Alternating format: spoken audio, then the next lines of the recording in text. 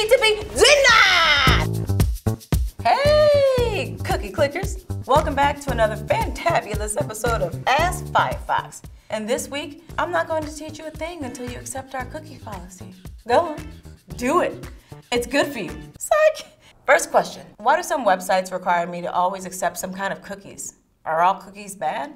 Internet cookies are one of the many ways that websites can help make your experience more personal. They do this by storing files locally on your computer and requesting them when you visit the website. Cookies are helpful for a plethora of reasons, like remembering which items you left in your shopping cart when you discovered Fruits, or keeping you from having to re-enter your password every time you open up YouTube. Without cookies, aside from performance issues, the internet would feel more like the movie Groundhog Day. But without Bill Murray, every time you load up a website, it would be like you're there for the first time, and Bill Murray isn't there, which I think makes the whole experience much worse. So cookies are meant to be good? That leads us to our next topic. What's wrong with just accepting all cookies? What's the worst that can happen? Oh, honey child. To properly answer that, let's talk about types of cookies. First-party cookies, those are the kind we just went over. Then there are third-party cookies, and this is where the cookie starts to crumble. Third-party cookies are, actually, let me set the right mood.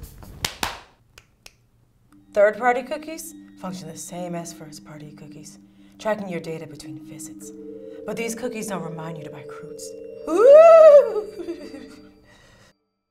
These cookies are used to track what you're looking at on websites, and they use that data to create targeted advertisements that follow you from site to site. They may not seem spooky without this eerie voice, but there is no limit to the number of third-party cookies a website can generate.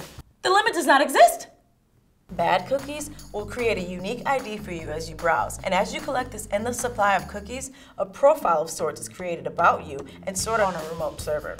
Since all these bad cookies are being stored in the same cookie jar, any information stored through third-party cookies can be attached to that unique ID, creating a goldmine of information to be sold and used to advertise to you. Now that we know what we're up against, our next question. Can I stop third-party cookies from tracking me, or have the cookies already won? Good question. Lucky for you, I've got this nifty-difty little tape that should give us a few tips. Roll the tape. Hello, I'm Cookie Smasherson, and welcome to How to Smash Cookies with Cookie Smasherson. You'll learn 3 basic defenses that anyone can use against third-party cookies.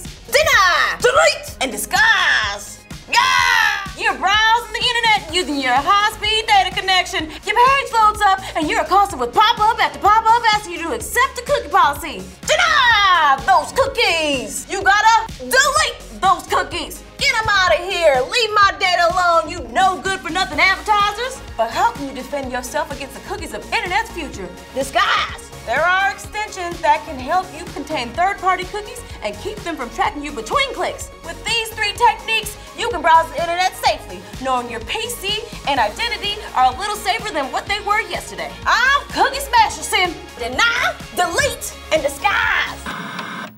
Anyway, while those 3 methods are some of the easier ways you can prevent cookies from tracking you, there are other ways you can keep yourself protected, like using private browsing windows or using a browser that has moved away from traditional cookies altogether. Maybe you heard Google is planning on phasing out cookies from Chrome. That's fantastic, but if you want cookie defense now, Firefox is a browser that already does that. You go, Firefox. Well, that's all the time we have for this week's episode. Hopefully, you learned a thing or two about cookies. Is it just me, or does anyone else have a weird hankering for cookies right about now? Hey, before you leave, tell us a scary story about a time that you were tracked by cookies in the comments, or find us on Twitter and Instagram @Firefox.